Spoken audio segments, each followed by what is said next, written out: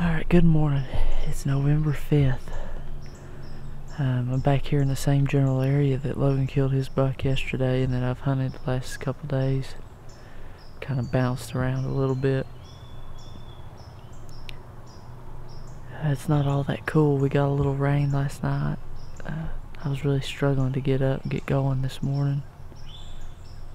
I'm starting to wear a little thin, but I wouldn't be here this morning if we weren't going to get some rain tomorrow morning, so I'll probably get to sleep in a bit.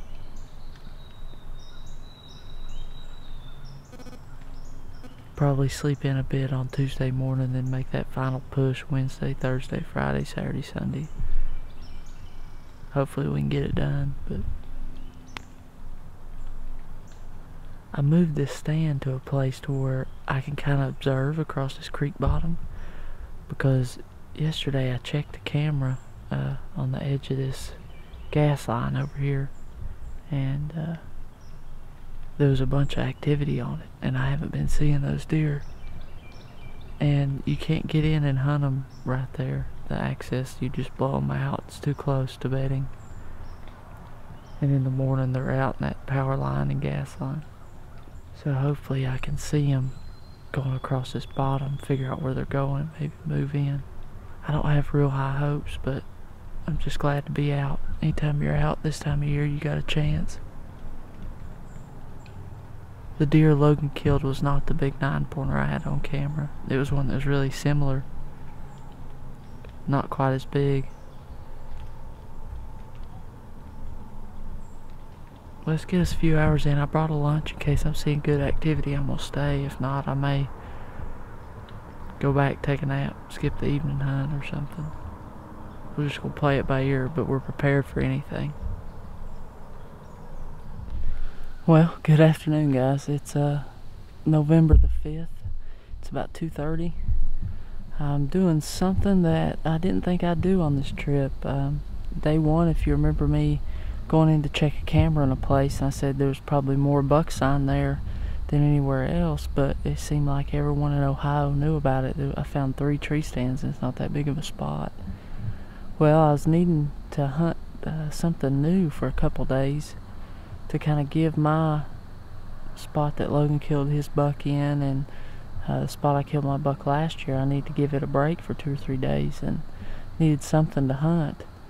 Well, I got to thinking, and this place, like I said, had a ton of buck sign, but there was a bunch of people hunting it. Well, all the tree stands are on the hardwood side of the road, on that side of the ridge. But once you get to the top of the ridge and drop over the back side, it turns into thick bedding cover. I was like, well, you know, I'm only gonna get a few hunts, maybe at the most, out of it. So I went straight back in here into the thick stuff, and I'm gonna pan around in a second and you'll see I'm about 8, maybe 10 foot up in this poplar tree. I'm tucked in, as you can see behind me. I got cover there, cover there, cover there. I'm about as hid as well as you possibly could. I used 3 sticks to get here, but I stepped into the stand off the bottom step of the 3rd stick, so not very high. But if I got any higher, I'd lose my shots, so I got as high as I possibly could and still maintain several shots. When I say this is going to be up close and personal, if we see them, it's going to be up close and personal. There's some pretty good rubs. I counted 8 from the asphalt that I driving through here earlier, because I drove through it after I got out of the woods this morning, or about lunchtime, and there wasn't any trucks here. So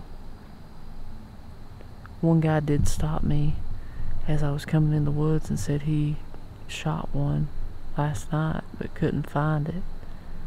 So I figured, you know, I probably wouldn't see any deer, and I don't have any expectations for this hunt, but I did jump a doe at the very top of the ridge here, so that's promising. Literally all the tree stands. There's one probably about 80 yards from me up on the very top here, but I've never seen anybody hunting it. It must be a local that just hunts it early in the year or something. This time change has me all messed up on time, but I think we've got about 3 hours. We're gonna sit here and enjoy the evening. If we get lucky, we might get to see some deer. There's a lot of deer in here. I may come back in the morning.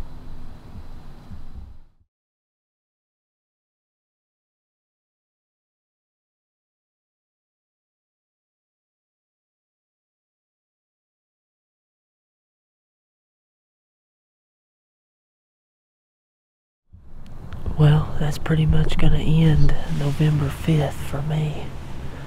I heard some deer walking around behind me, probably 50 yards away. I couldn't, it's so thick I couldn't see anything. Most likely I'll be back in here in the morning. Like I said earlier, I'm trying to give that other spot a break for a couple days while this weather's not just right. Our last 3 or 4 days here are supposed to be really good. Got just a couple more minutes of shooting light and I'm gonna pack it up. I've already started, so until tomorrow, maybe November 6th will be the day. Kind of getting that feeling that I'm not gonna be able to kill one, but I've just loved being able to chase them every day like this. It's been a lot of fun. I've never had this many consecutive days of hunting before. It's awesome. I'll forever take 2 weeks. It's all worth it that Logan was able to get him a buck. That was very well deserved. We're going to try and get out of here and come up with a game plan for tomorrow. I'm leaning towards coming back here, giving it another sit.